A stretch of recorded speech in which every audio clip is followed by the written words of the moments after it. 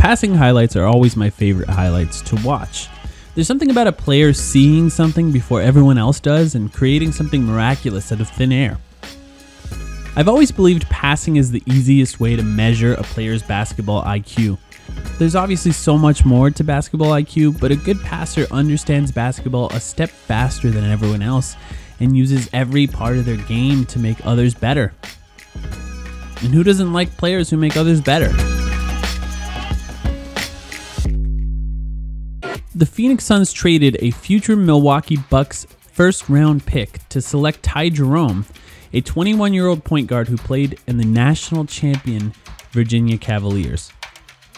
Ty Jerome is a 6'5", 195-pound floor general who is an efficient scorer, a good ball handler, a pick-and-roll maestro, but his skill, his bread and butter, is passing. Good shots because they're comfortable late, and what a good look here.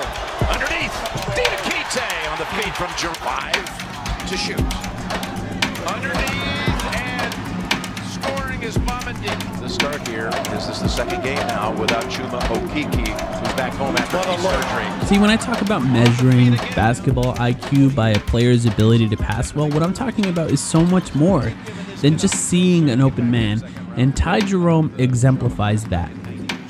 The best passers have to create passing lanes. They have to collapse defenses with penetration. They have to trick defenders with hesitations, fakes, and use their eyes like a quarterback confusing a secondary. If it was only about seeing an open man, then so many players could be good passers, but not all of them are. Let's look at a few of Ty Jerome's best passes to break down what makes him so good. Let's look at this one first.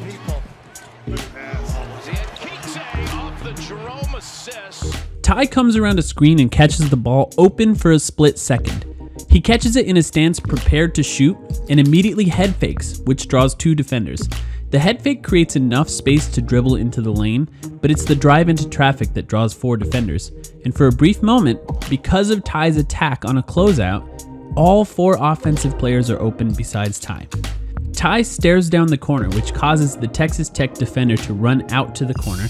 Then he drops a perfect bounce pass in traffic in the lane to create an easy floater that nobody was prepared to defend. This is what I mean when I say that playmaking for others is about so much more than seeing the open man. A great playmaker uses all of their tools to create for others. This next play could not exemplify that any better. Ty catches the ball in transition and once again uses his whole body to sell the head fake at the three-point line and drives on the closeout. He uses his eyes to look away the defender behind him by glancing at the three-point shooter at the top of the key. He crosses a few times to get the defenders backpedaling, quickly up fakes, then slyly drops a no-look pass to an easy dunk. It took so much to create this shot, and it was all Ty. The head fake at the three-point line, tricking defenders by looking away the defender, crossing, pump fakes, and a no-look pass. I mean, come on. This play was great playmaking at its purest. Now let's look at a few of the types of passes that Ty Jerome can throw. Here's a weak side skip pass over defenders that only a guy with his size would risk. Here's a one-handed right-hand shovel pass without picking up his dribble.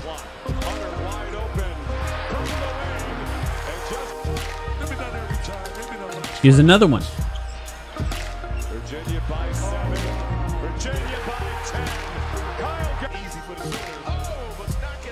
Here's that same pass, but with his left hand.